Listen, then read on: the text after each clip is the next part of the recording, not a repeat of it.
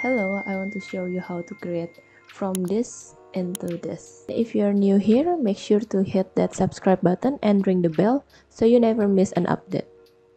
First, create whatever alphabet or anything you want in Adobe Illustrator and then save it as web in JPEG.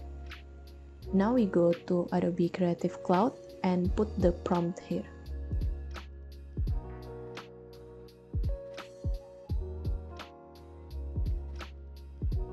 I will use this as my style reference.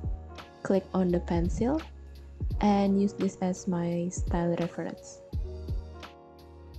On the composition, I will use the previous image, this one. And for the effect, I will use hyperrealistic. Let's try to generate this.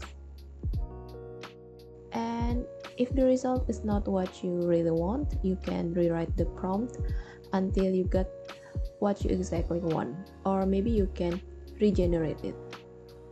Okay, this is it. I like this one.